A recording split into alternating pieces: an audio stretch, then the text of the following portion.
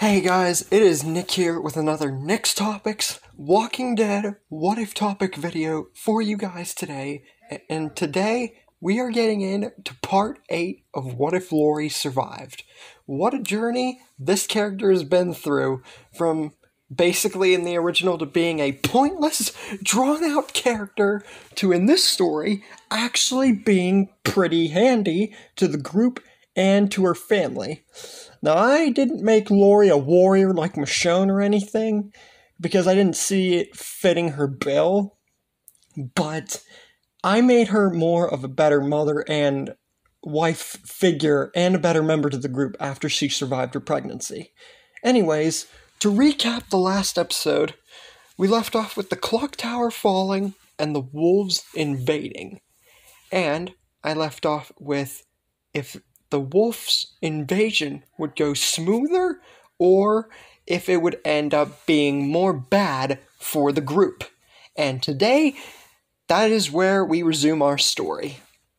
So, the wolves invade, pretty much everything goes down per normal, outside of extra characters, basically. Now to who is going to actually die? Well, I do not know if I ever had Herschel survive up to Alexandria before.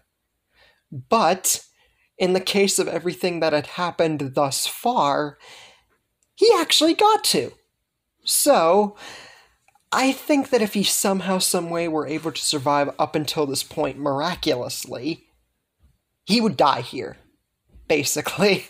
Because I don't think I ever made him survive this long, but if he were somehow, someway able to, he would die here. I don't see any way around that.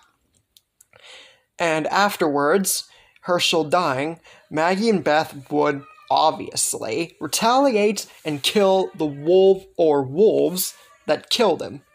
And I think that Reg would take Deanna's death here, and he would be the one who gets bit and dies instead of Deanna, because he didn't die against Pete, because Mitch, the governor's basically right-hand man, took that death instead. Andrea, I also feel, as I've done in multiple of my stories, my what if Rick didn't kill Shane, my what if Amy survived, etc., Andrea died around this point to the wolves, and I feel that the same would apply here. So, those are the people that died. Now to focus on the other parts of the story before we get to the wolves again. I feel that when Rick was alone in the original story, that Lori would be with him here for simplicity's sake, and just because Lori has evolved, I feel, to this point where she's out with Rick more, instead of just being at, their camp, just basically existing. Anyways, while Rick and Lori are doing their thing on their own, gearing the zombies away, and the group's fighting the wolves, Tyrese is with Sasha, Daryl, and Abraham whenever they meet the saviors on the road. So I feel that with Tyrese there, things could go a little smoother, but ultimately the saviors would get blown up nonetheless. Because with everyone's development in the group, still kinda, they're not going to let some people tell them to give over their weapons and such. Anyways, pretty much everything, like I said, would go per normal in the story. Owen would take Denise hostage, and then we get to the scene where Rick, Sam, Jesse, Michonne, Carl, and Father Gabriel and Ron would all be basically covered in zombie guts, and we know where the story would go from there. Carl would get shot, Sam and Jesse would die, Ron would die. But this time, things are going to be a little bit different. Because, for one thing, I feel that since Tyrese would be with Daryl, Abraham, and Sasha, that Michonne would be there too. So Lori, I feel, would take the stead of Michonne's spot once again. And I don't think that Sam and Jesse would die here. And if Ron did somehow try something, it wouldn't end well for him, but I'm gonna say that he doesn't try anything. And say that basically Jesse, Sam, and Ron all live. And another thing to come out of this, Carl doesn't lose his eye. And also, for Jesse living, that's not going to turn anything major. Jesse, Sam, and Ron are basically still going to be side characters because of Lori still being in Rick's life. So nothing really big's going to come out of that, like my What If Amy Survives story. Just to throw that out there. Anyways, pretty much the rest of the story would not too many changes. Rick and Daryl would still encounter Jesus. He would let them know about the hilltop, except he would tell Rick and Lori because Michonne's not with Rick. So, yeah. We'd still get the whole Ethan escapade trying to kill Gregory and all that stuff. That pretty much goes down per normal. And Gregory is still the stuck-up fool that he was in the original story. And I feel that even with that, Maggie and him would still make their deal about half the stuff. And everyone in the group's letting on about the saviors.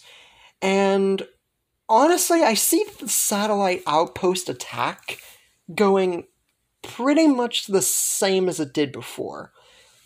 Maybe with some extra character interactions and scenes, but outside of that, I don't see this, like, part of the story, aside from a few other parts, being any different.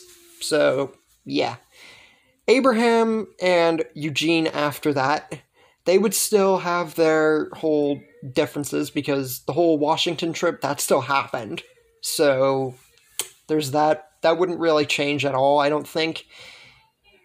Further along the lines, Daryl, Denise, and Rosita, I still feel, would go on their little trip.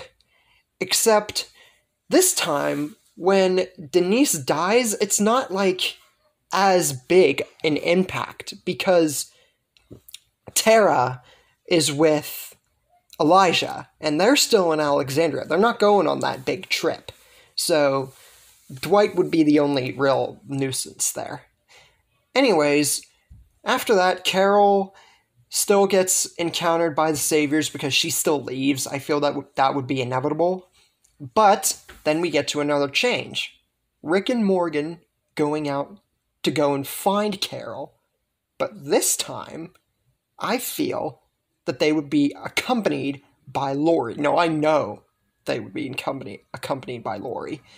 Because Lori, after figuring out and realizing that Morgan saved Rick's life, she feels more in debt to him than ever because he brought him back to her. So she agrees with Rick that he shouldn't look for Carol alone, and he should let them accompany him.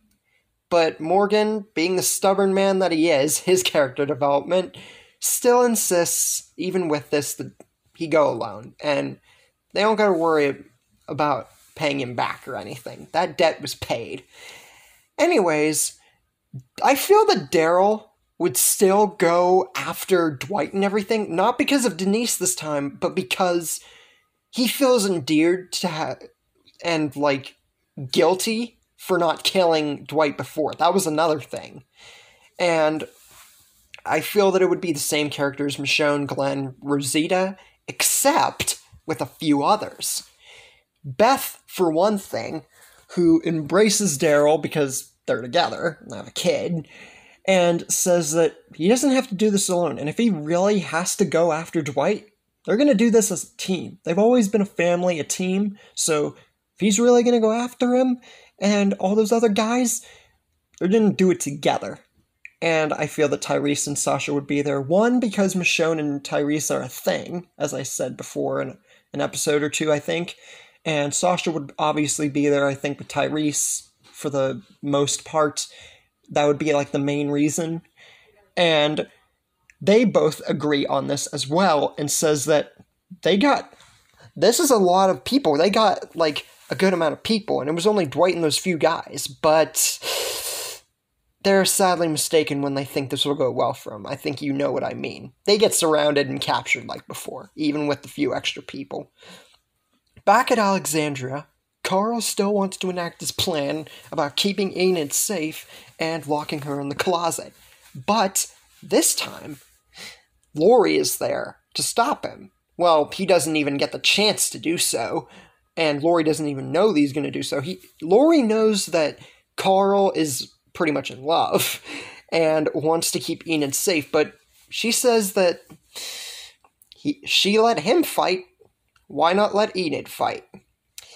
Carl sees this and knows what his mom is talking about, but for the first time in a decent many years, basically before Lori had Judith, Carl looks at her with the same eyes that he had at her before, those same hateful eyes, but it's only for a second because, honestly, Lori has a point, and Lori has been nothing but good to him and Rick since surviving with Judith and everything, so he can't be mad at her. So, the group sets out, bigger than before, but losing a bit more members, but they're not quite aware of that yet. What will happen with the Saviors leading forward? Can they actually combat the Saviors before Negan gets the chance to line them up? Or is this going to end more poorly for the group? And that's where we leave things for the moment. Hope you guys enjoyed this episode.